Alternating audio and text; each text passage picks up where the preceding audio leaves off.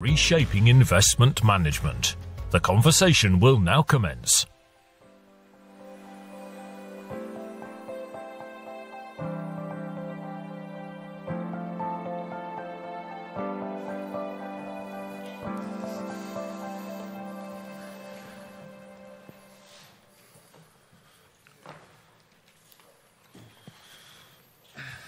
Shall we? Yeah.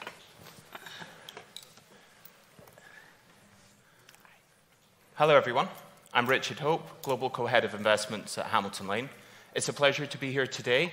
I have a very experienced panel alongside me, and we look forward to talking about the rise of alternatives. Specifically, we will look into the $8 trillion world that is private markets, and so I'm looking forward to having this conversation with my colleagues. So on my left, I have Fatima Al Noaimi, Co-Head Mubadala Capital Solutions. Next to her, I have Natasha Brook-Walters, Partner and Co-Head of Investment Strategy at Wellington Management. Alongside, I have Don Cornwell, CEO and Co-Founder, Dynasty Equity. And next to him, Behdad Eghbali, Managing Partner and Co-Founder, Clearlake Capital Group. And last but not least, Tony Minella, Founder and President of Eldridge. So thank you, everyone, for being here. I believe there may be an iPad later for questions. I don't have that yet, but my goal here is to keep this discussion in the world of alternatives fluid. So I'm going to start with Natasha. And so Natasha, you're a very long-established manager in the world of asset management. You're incredibly well known in the context of this 60/40 portfolio. So can we just talk a little bit about how you've evolved your alternatives platform, and also, is the 60/40 portfolio dead? Yeah, well, thank you for the question, and lovely to see you all. 1928 was when we launched the 60/40. It was considered innovative at the time, but the world has moved on, as have we. In 1994, we opened our first hedge fund, which is still running today. And in 2014, we established our privates capabilities. One big theme, though, that when we started that balanced fund back in 1928 that I think is still critical today is really two things. The first is diversification, and the second is getting access to global economic growth. I don't think that's changed. So when we think today about what does 60/40 mean, or what does it mean to get access to GDP growth, or even better than GDP growth, plus having diversification, that's still really important for how we think about investing. What has evolved is obviously the use of alternatives as part of your asset allocation. And I think everyone here in the audience today would agree that that's a critical component. And that's exactly how we've evolved our solutions. So when we think about today, the access to structural change and growth continues to be important. Diversification, both from how you generate alpha, and we're going to have some fabulous examples today, I think, of different ways to access growth in the world. But the other side is also really important. So why are you investing?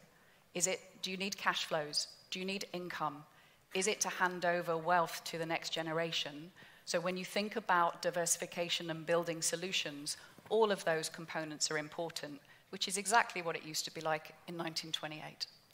Nicely started on 1928 and nicely finished on 1928. So Tony, I'm going to come to you next. So you and your founders have a long history in the world of insurance and asset management. Just tell us a little bit more about Eldridge and your approach today in private investments. Sure. So I, like a lot of people in the room, I started my career in investment banking. In working with corporations and clients, quickly, saw that it would be a lot more interesting to be at a corporation or, be at an investment management business. And so, Todd and I really started the credit business at Guggenheim in 2001, built an investment management business there over the course of, 15 years that we were very proud of. In the credit crisis, had an opportunity to acquire some insurance companies. We knew the insurance business really well because the biggest client of Guggenheim was a firm called Salmons Financial. And then a few years later, Todd raised a bunch of capital, and we acquired Security Benefit and set up Eldridge. And really what we need to do at Eldridge is find good investment opportunities to feed our balance sheet. One that started at the time of demutualization around $4 billion and is now $54 billion. And so, we've taken, great pride in building businesses. We've built a number of them. We've sold a handful. We have 5 today that, originate diversified investments that, feed the insurance company's balance sheet and, co-investors and clients alongside of us. Okay, thank you. So, Fatima, I'm going to come to you next. So, clearly delighted for the room. We have one of Abu Dhabi's sovereign superpowers on stage. So thank you for being here with us. But maybe, can you just tell us why private capital, private markets investment is important to Mubadala, and also the LPGP approach that you take to the market? Sure. Well, before I go into my answer, I just want to say thank you so much for having me today, and it's an honor to be among my fellow panelists.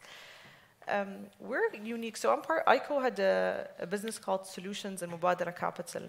I think one thing a lot of people don't know about us is we actually manage third-party capital as Mubadala. And if I go back to 2011, when we were incubated inside Mubadala, we were predominantly an LP. Every single asset manager who would come through the region would pass by us as one of the big sovereigns here. So we'd see everyone, we'd talk to everyone. We were what you'd call a professional LP. And I think over time, what we realized is as we started investing and becoming a more and more active co-investor, that the portfolio we created as a sovereign was very special. And other investors would want access to that. And in 2016, we decided to raise third-party capital for the first time.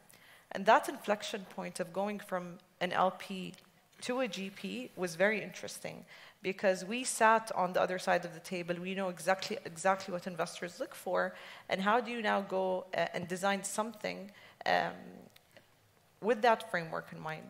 So fast forward to today, we manage about $20 billion of assets, and we do so across 4 businesses. We continue to be an LP, but we're predominantly a GP. And I think that speaks to a dynamic happening in the market where you see a blurring between the line of LPs and GPs. We wear both hats, and it's very interesting to be able to navigate the market, especially with the dynamics happening today, while being or wearing both hats. And sometimes I talk to investors as a GP trying to fundraise, and other times I talk to them as an LP looking to invest. So I think we're quite different in the way we approach the market. So graduating to become a grown-up asset owner, having looked at the market for all this time. So Don, going to come to you now and talking about the world of sort of asset owning. And so, you're one of the more nascent firms here today. I don't mean that as an insult, but both you and your co-founder, you've got long history in private equity and sports. And so maybe just tell us a little bit about Dynasty, and also why sports has emerged as a sort of central platform of your private capital approach. Sure, I'll start with the second part, and then I'll go into Dynasty. So sports, everybody in the room knows sports, right? And many people in here have been fans for a long time, have friends who are fans. What I think is new to most in the audience, that it's an asset class. And I grew up in the sports business, and I've seen over the years the asset values continue to go up in a pretty meaningful way, in an uncorrelated way, right? Good times and bad. And what's happened is that the assets have gotten so large that capital formation has become a problem. And so what I see is really 3 reasons why private equity exists in sports now, and what we're focused on. Number one is just buying a team, right? You guys have seen the headlines. These are large checks. And it used to be that one human being would go and buy a team for $100 million, $200, $300 million. Now when a team like the Washington Commanders is selling for $6 billion, you need more capital. And so what we'll see over time is that individuals will still buy these teams, but they will be backed by institutional capital and large providers, like Clearlake, like an Ares, like Carlyle and Blackstone. They will come in with some sort of security, mostly structured, to help finance the acquisition.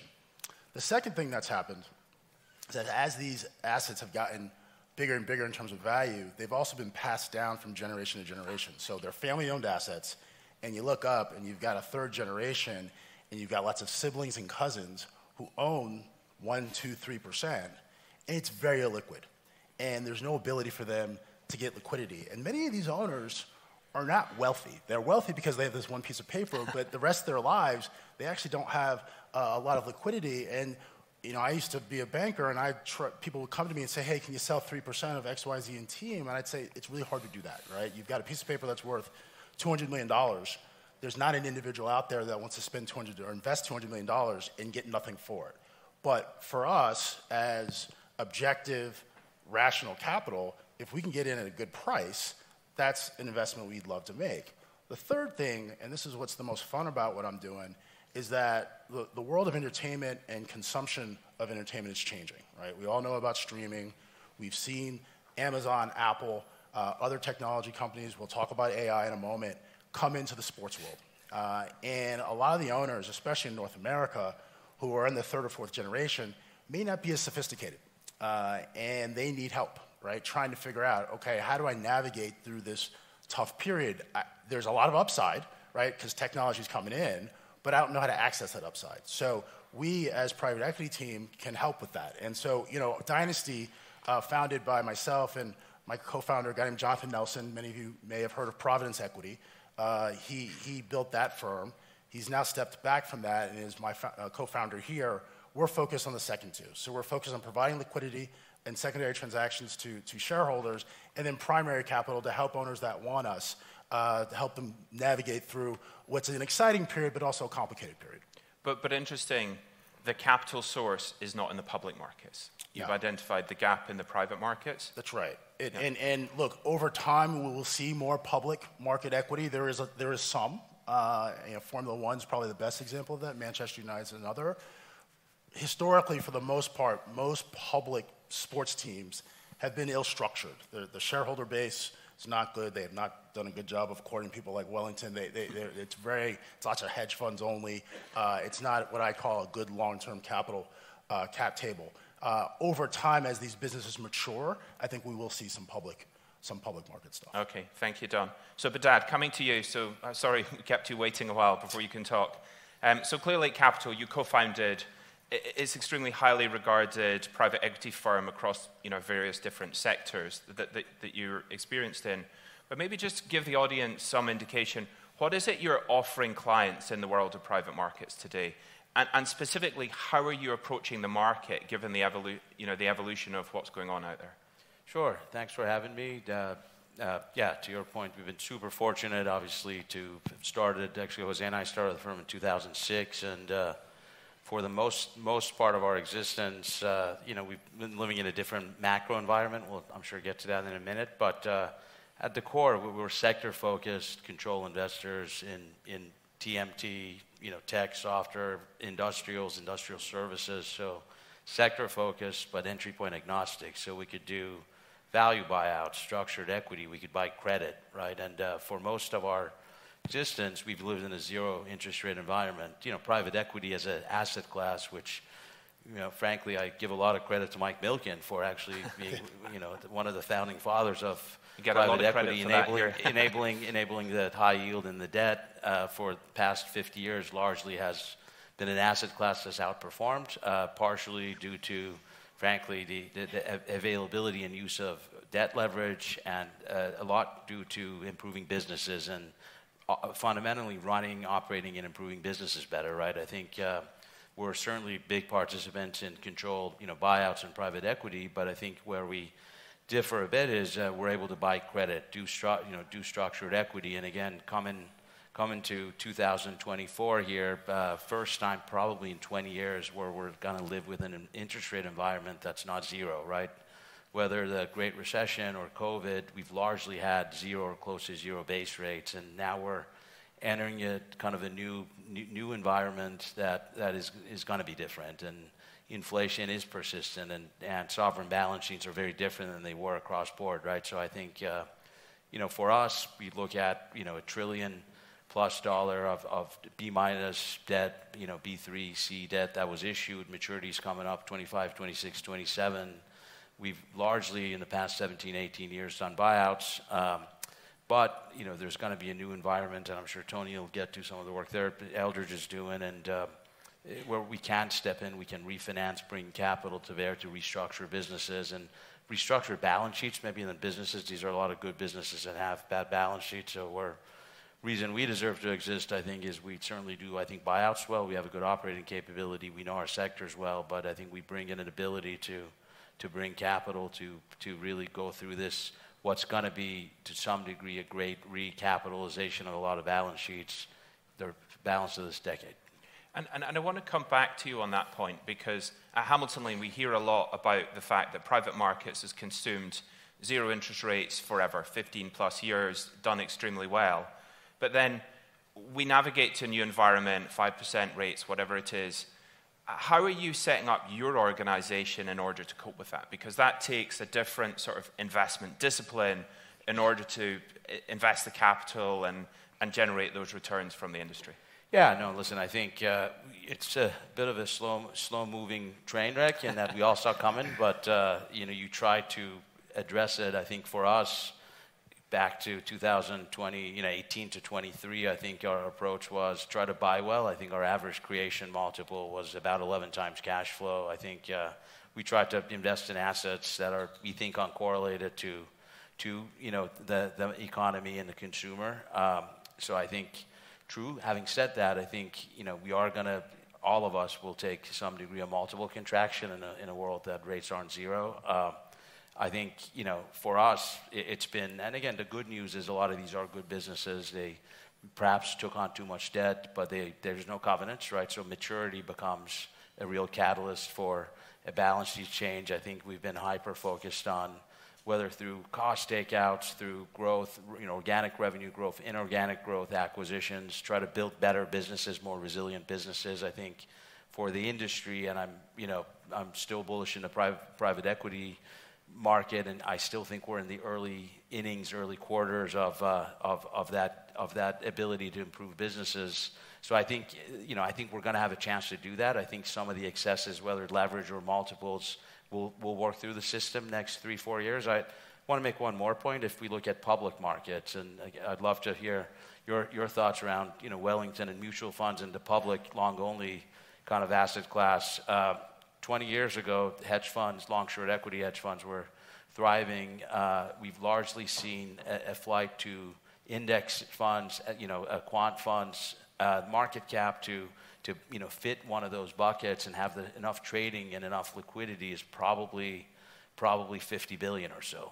For us and for a lot of the upper end of the mid-market or large funds, the large buyouts tend to be $2, $3, $4, $5 billion, right? So there's a lot of gap to take businesses, perhaps that are good businesses but aren't growing 20%. They're not hyperscalers. They're not high market cap businesses. Buy them, take them private, run them better, and frankly exit to some of those $20 billion companies that want to be 50 to fit into some of those indexes. So I still think there's a long runway to go in private equity. I think we're going to look back in 2030 and the 24, 25 vintages will be good vintages in private equity. So I think the secret here, though, is when leverage is lower, when rates are higher, when economic growth is slower, the best way to get good performance is just pay less.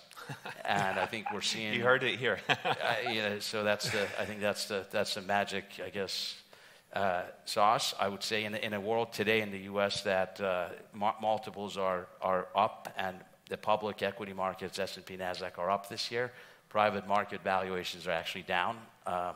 And it's more anecdotal based on deals we're seeing in the market. So I do think, again, you're going to see a lot of the public market, quick, frankly, correction and a potential slowing or a soft landing or a harder landing or a recession that we're likely going to experience is going to affect private market values. And I do think the next 2-3 years will be interesting markets, whether you're doing credit, private credit. I'm sure we'll hear a little bit from Tony about that, or private equity will be interesting markets to invest in. Yeah, you're absolutely right. I think the rate question is the first one that we get, and the valuation is the second question, which is, are valuations going higher, are they going lower? And please tell me they're going lower. I think people are expecting that. So Natasha, Behdad was trying to bring you into the conversation there, talking about the long-short equity business. But in our prep, we talked a little bit about your research teams. So what are your research teams telling you? about the investment business today, and maybe to address some of Behdad's points, are you seeing some of that, and how is Wellington sort of investing there? Well, it's interesting to hear you guys talking about the valuations and how important it is to be careful about deployment of capital. And if I listen to our private investors or our public investors, the conversations are the same. So it's all about looking for those companies that are run really well, and either you help them get better, or they're already good and they need help getting to the next stage. So the engagement is really, really important. And Wellington does over 21,000 company meetings every year. So that's a huge benefit of being able to listen and learn. We'll come on to AI later. But the big themes that all of us are talking about, and I love the conversation about the sports as a new asset class, but this is about where GDP is going, where excitement is going, where humans want to spend their time and their money. So you're capturing big themes in the market. And the continuum, I think, between public and private is really quite blurring.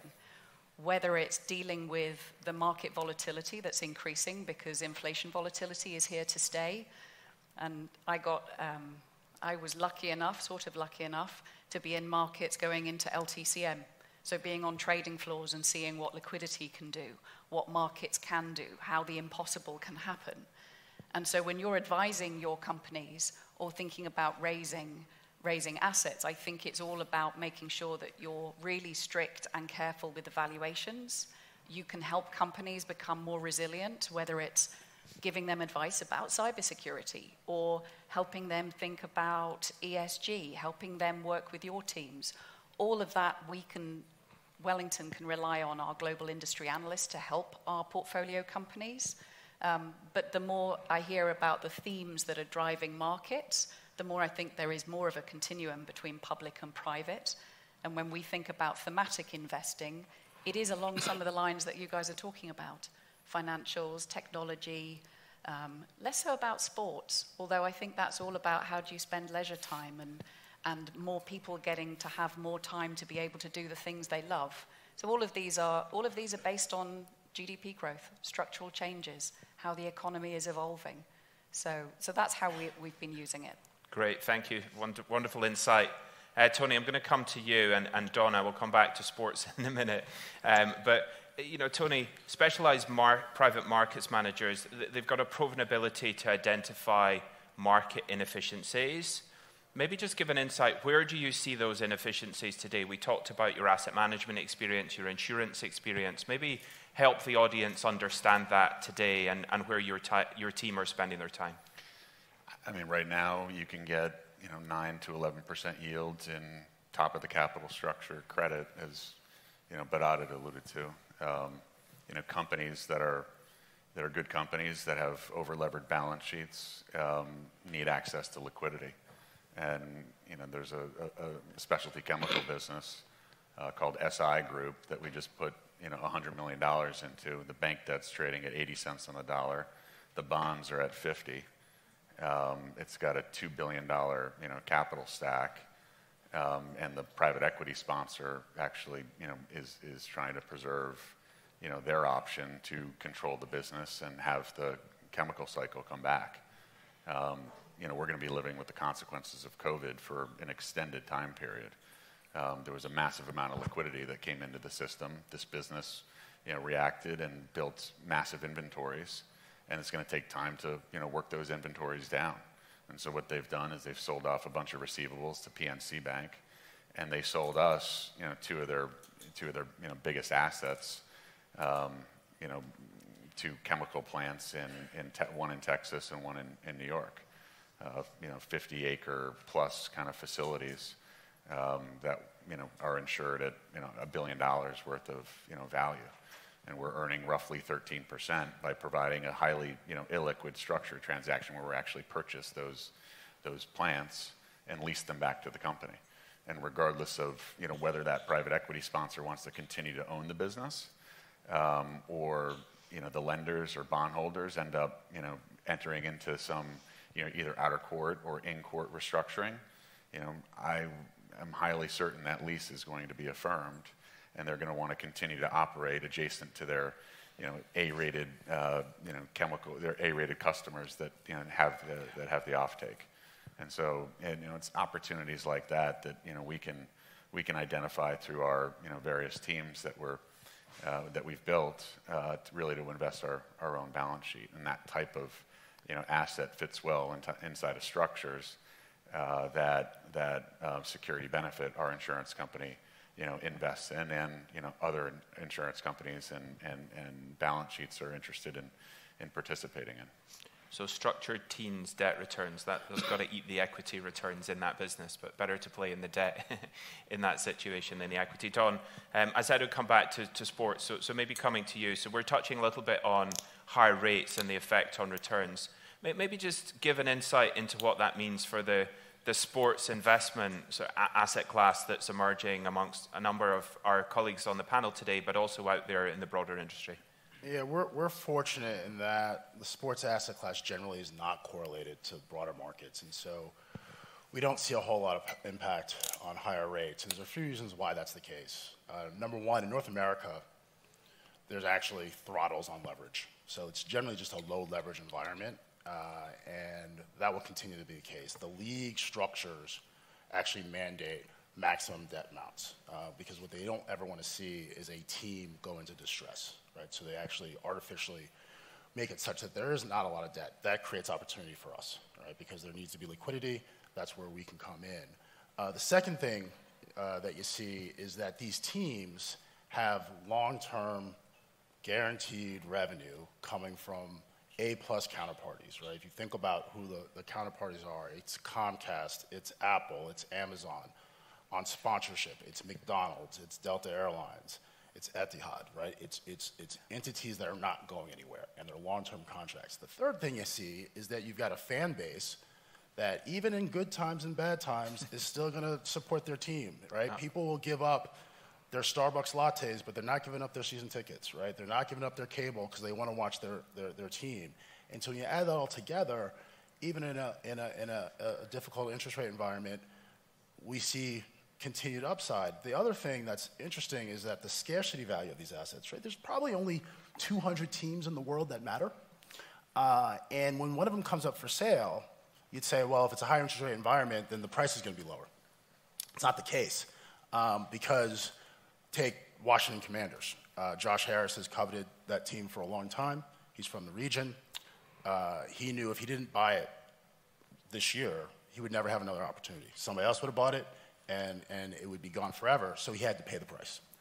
And we as investors benefit from that dynamic because when we sell, we're selling into that change of control.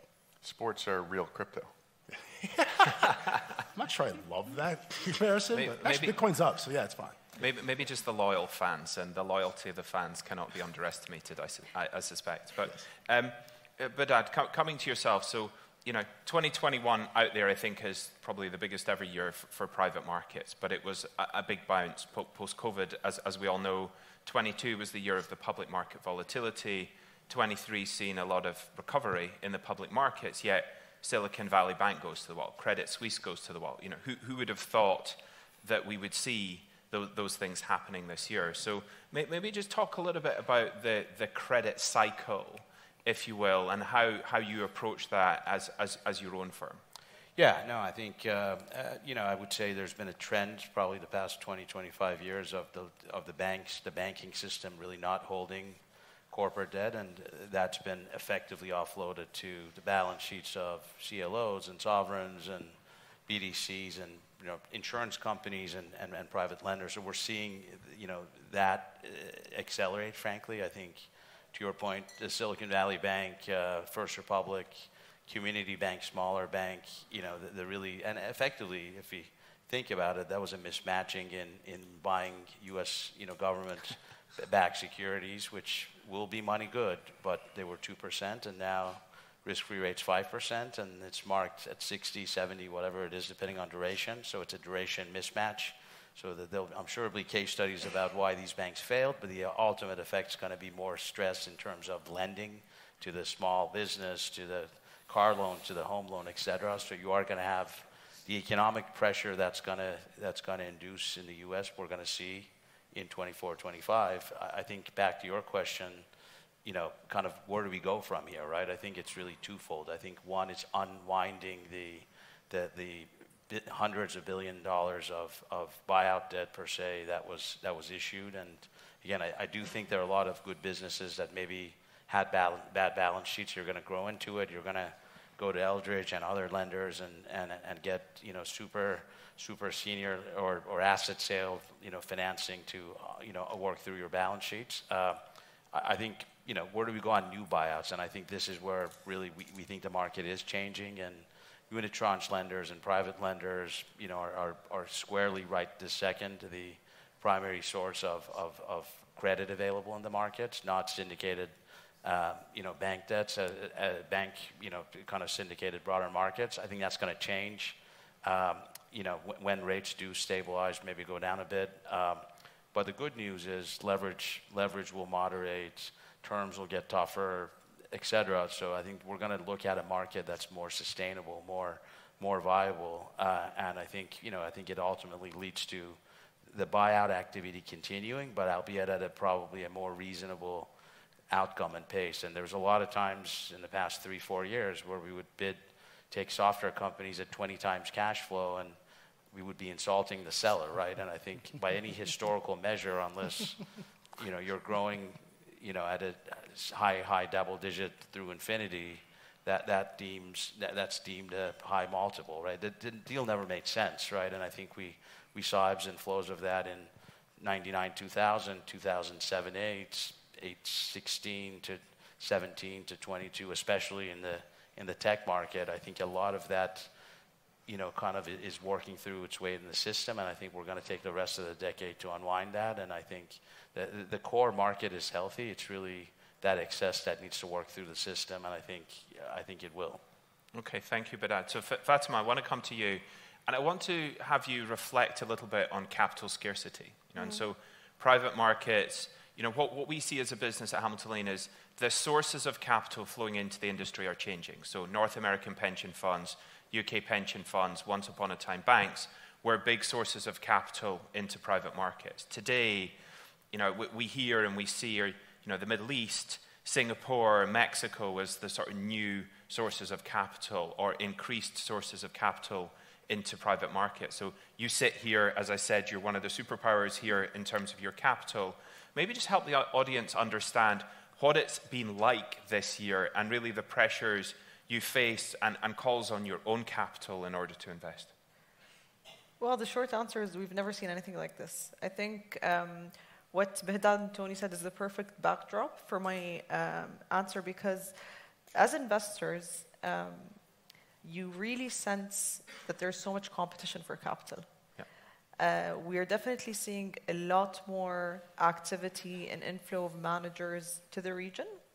And what's interesting is one of the strategies I manage is called Abu Dhabi Catalyst Partners, which has an added layer of investing with managers who want to set up an office here in the ADGM, where we are today.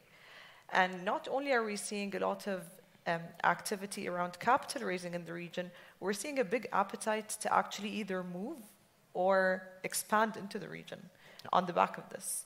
So it's twofold. And I think it's a good problem to have. But I think because of the dynamics happening in the market, as an investor, we have an added lens when looking at managers. Have they really been able to create value in the businesses that they've invested in, or they just ride the market for the past 10 years? And that I think is what a lot of funds are struggling with now. Add on top of that the fact that there's a lack of DPI in the market, which a lot of investors want to see.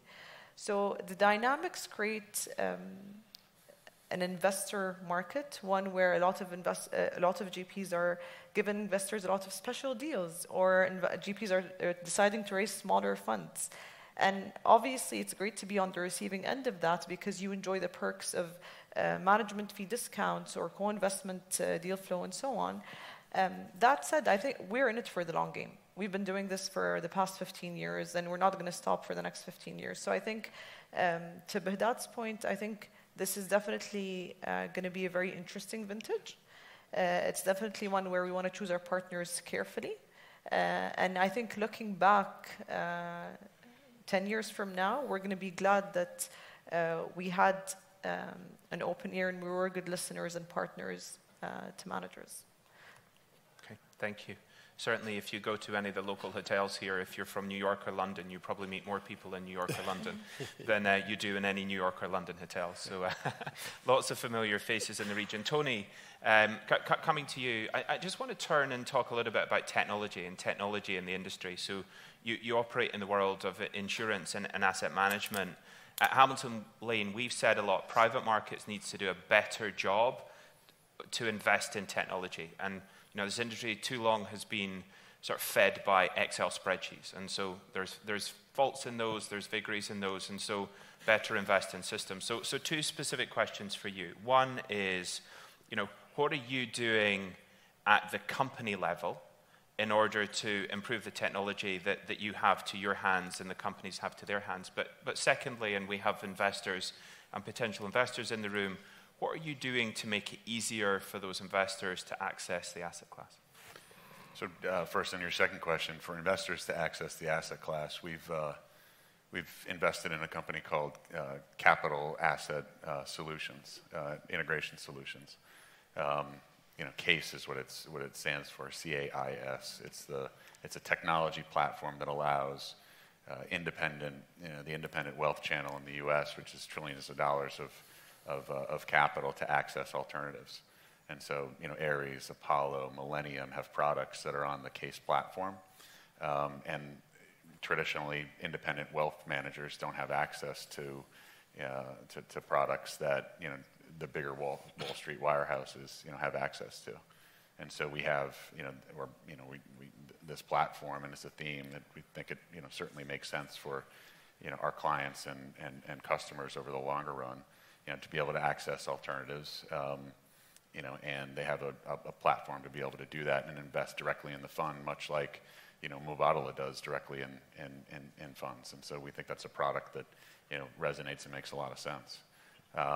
In terms of deploying technology, there's a couple of different ways that we're in the process of deploying technology at our businesses. One, we have a business called Zinnia, which is an insurance tech business. We've made a handful of acquisitions in this vintage, and I think this vintage is going to be fantastic, likely across the board in 23, 24, because capital is scarce. But we bought a business called Policy Genius, which allows consumers to access policies in an online marketplace.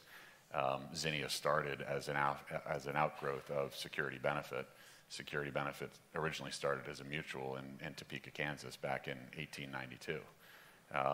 They built a tech platform to be able to distribute their insurance products, and started to in the 2000s started to service third-party insurance companies in addition to the Security Benefit business. And so we've taken that platform, invested heavily in it, and made some acquisitions, and we think that right now we're in the process of deploying artificial intelligence in our call centers, and that's increased the service level to the policyholders, and can automatically summarize a call and can escalate a call to the extent that that person that's on the phone with the policyholder is incapable of solving the problem. And so the benefit to not only the carrier and the consumer is very tangible. And the final thing in technology that I'll touch on, we're in the process of closing on an acquisition of the largest parking operator in North America, a company called SP Plus. We invested about 18 months ago in a business called Metropolis. Metropolis is a tech provider. They've dramatically improved the parking experience through the deployment of technology and cameras, and so you can pull into a lot. There's a picture of your license plate that's taken. Then you actually register at one point in time. You associate your credit card, and then you can go in and out of any of their operated lots seamlessly, and you get a text and you get charged. SP, we've proven out the investment thesis by acquiring a business called Premier Parking, based in Nashville, and have dramatically improved the profitability of the parking operator, and are now in the process of acquiring the biggest parking operator in North America. and deploying the technology and really driving a lot of efficiencies for not only the consumer, but for the lot owner as well. That's great. Tangible examples always really bring things to life. So no more wardens, just cameras, cameras and text. Behdad, you have a large portfolio, so maybe tell us what's happening within Clearlake at the portfolio company level on the technology side. Yeah, no, we have a significant portfolio. I think we've been fortunate where since 2001, to your point, Fatima, on DPI, we have been focused on exits. I think we returned something like 17 or 18 billion, but we still have a big portfolio, a lot of employees. I think few interesting, I would say, tidbits, data points. Second half of last year, so Q3, Q4, 22. Responding to the rate environment, expecting, frankly, a bigger economic slowdown. We saw in 23, we took out about 15-ish% of OPEX across the software and tech portfolio. And again, I think as I look at results in 23, organic growth is actually up relative to what we forecasted. Margins are up. So I think there's a thesis here around scale, recurring businesses that are critical, mission critical to customers that can frankly grow through a slower economy. So I think I think we're benefiting from some of the scale assets and some of the work we did early, and I guess that's one element of private markets and private equity and controlled private equity, where we were able to react in a matter of 60, 90 days. I talked to a lot of friends on the growth side or venture side where there are 7, 8 investors. No one's really driving the business. There's a hesitation by management to make different decisions and difficult decisions. A lot of these companies, by the way, that we ended up right-sizing, they significantly grew headcount through COVID. So it's not like, we're cutting it to the bones. It was more around making things more efficient, redeploying some of the, frankly, capital that was invested in people in different areas, right? So it's not about just cost cutting, but it's about making businesses more efficient to improve organic growth. So I think here we were able to be fairly decisive in taking action. I would say, interesting point, one of the benefits, one of the upsides of a slowing market and valuation environment is we're able to do add-on acquisitions at much more attractive values. Again, expectations were sky high. It was hard to almost make anything make sense that's accretive. Right now we're able to do acquisitions that are accretive from a product fit standpoint, but also from a cash flow and from a multiple standpoint. So I think that's something that, you got to add to your toolkit to buy and build platforms beyond just operating improvement and improving organic growth.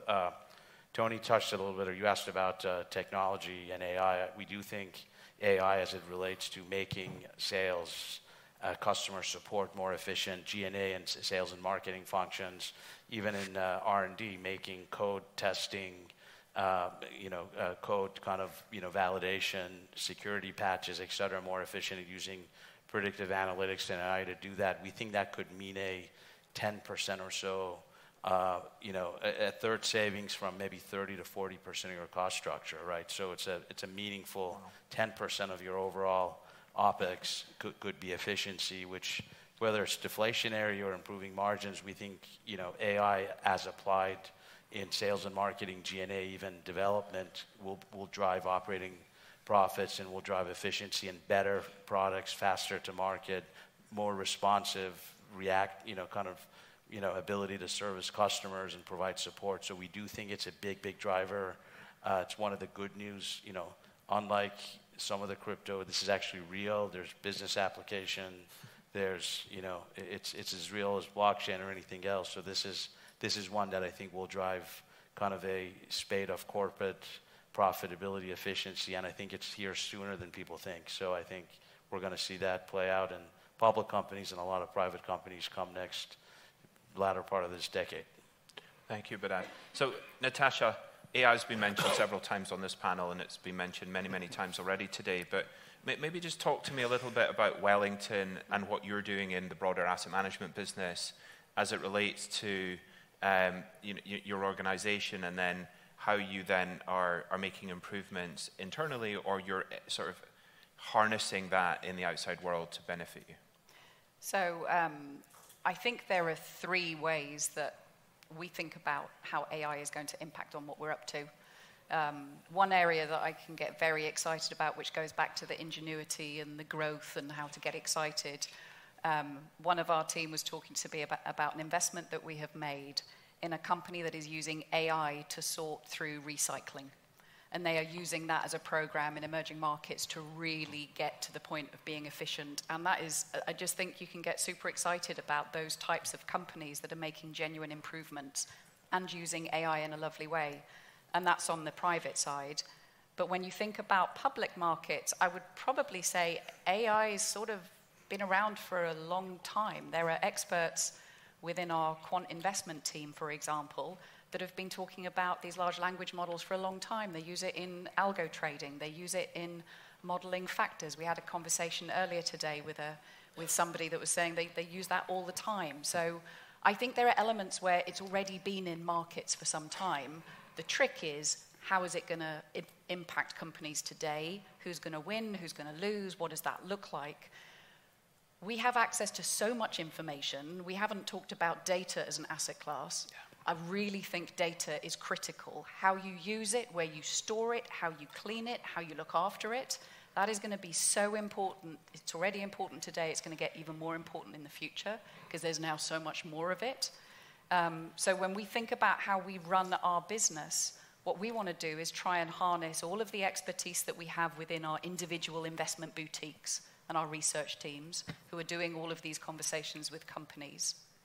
We also want to harness people like our CISO, our Chief Investment Security Officer, trying to make sure that we're connecting everything that we're doing in technology with what we're hearing from the companies we invest in, and then pulling all of that together as an ecosystem so that we can improve what we're doing day to day, as well as making better investment decisions in the boutiques that we look after client assets. And I'm also quite self-conscious about this because I get reverse mentored by a number of my analysts who are using it all the time to improve the code that they're writing or to get access to data in a faster way.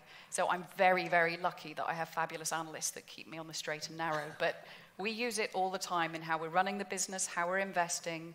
But the critical point is, how is the companies that we all spend time looking at going to use it? And the divergence between those that are going to capture it and those that isn't, we think is getting wider.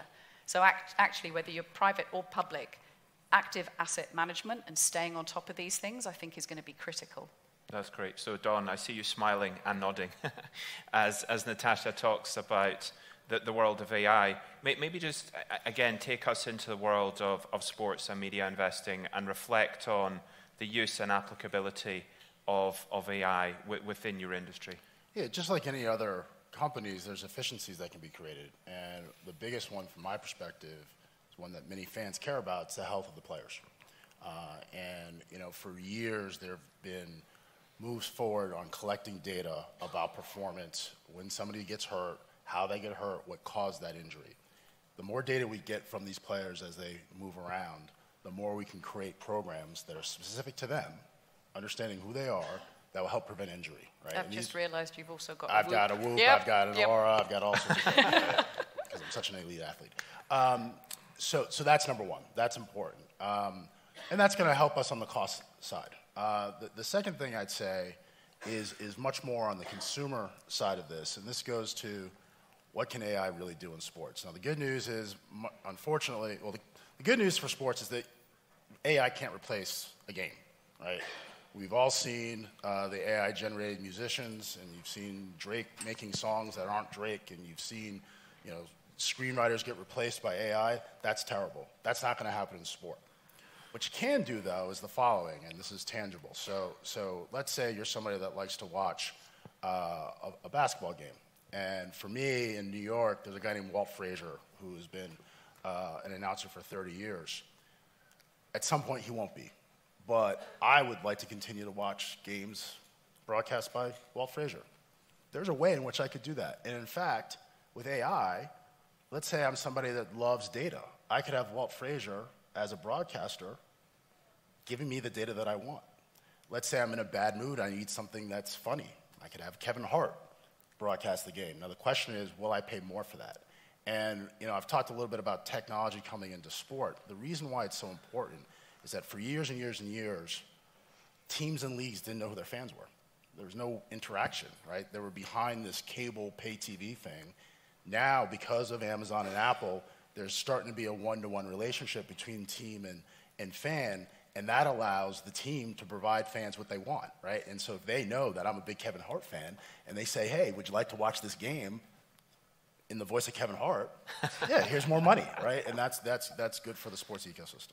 Oh, good. Thank you, Don. So we're going to come to Fatima, one question, and then I have some Q&A. So I think the barcode is flashing up, so please do post your questions. I have a couple already. But Fatima, one thing we've not talked about is private wealth investors. And again, in the world of private markets, very topical today, which is capital scarcity is around, but more importantly, private investors also want to access an asset class that traditionally institutional asset managers have accessed. So maybe just, can you share some views on that? I know you have some views on this, and maybe some advice for those people in the world of wealth management and how they should think about approaching private markets. Sure. Well, now I'm going to answer you with my GP hat on. Yeah, I mean, again, the business that I had at Mubadala Capital is called Solutions. We started this year exactly for this reason.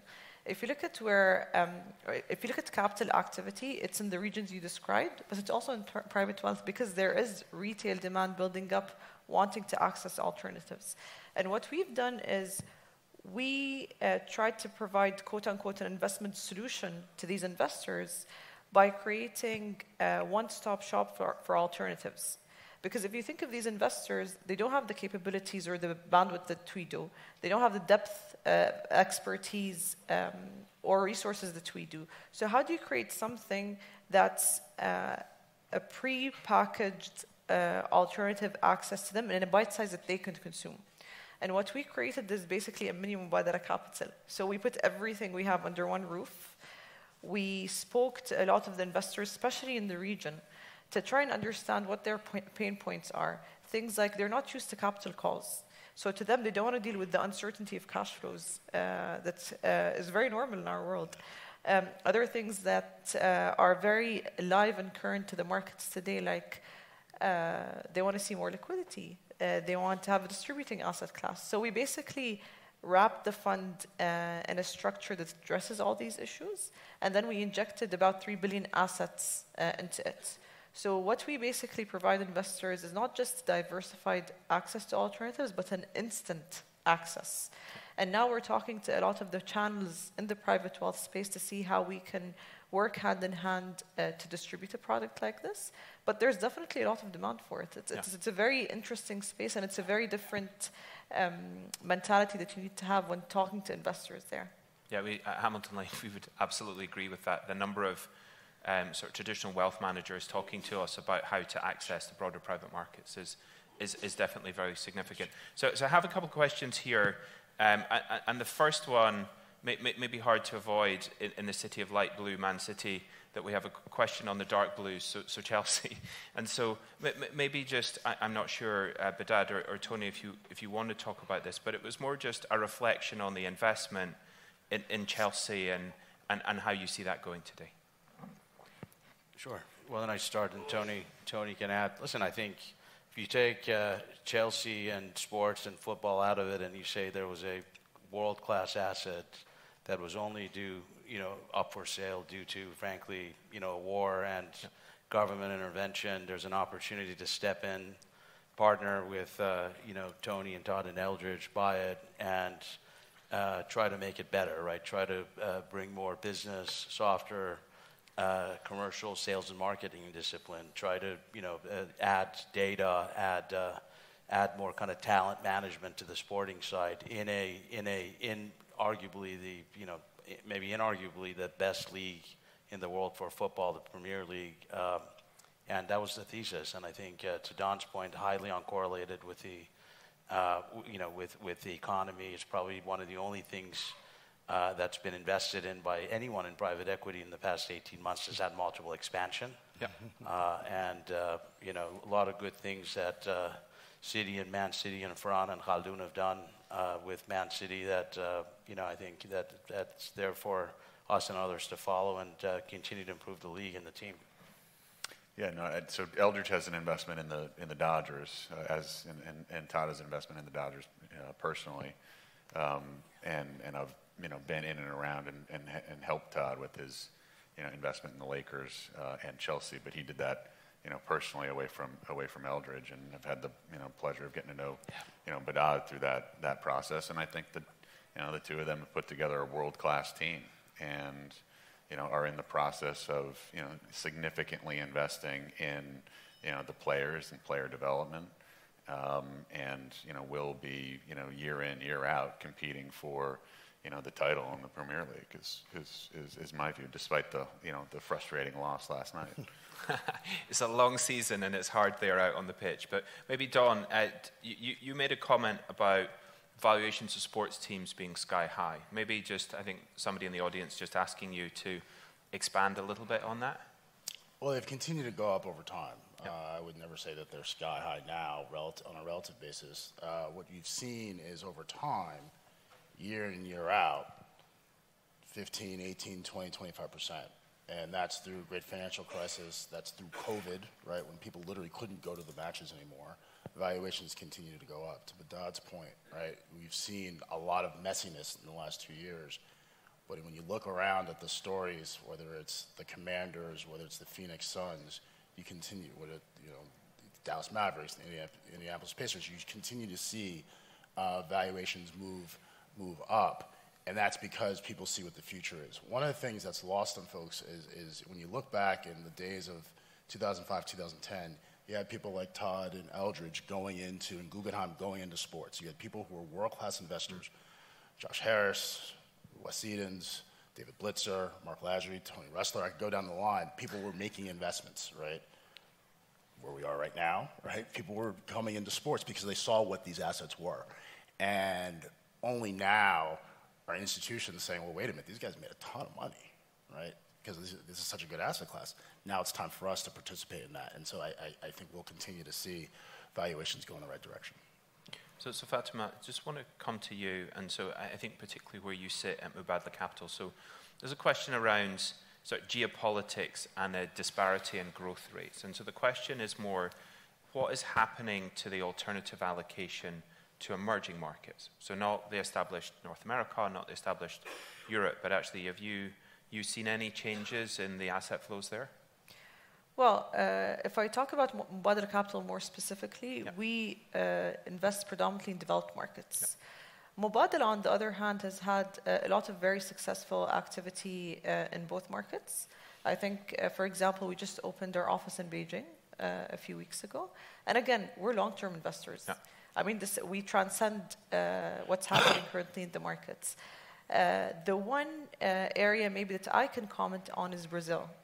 So Brazil, for example, we've built a very special business there in emerging markets. We continue to have strong conviction in this space. We've deployed about $5 billion over the past 10 years.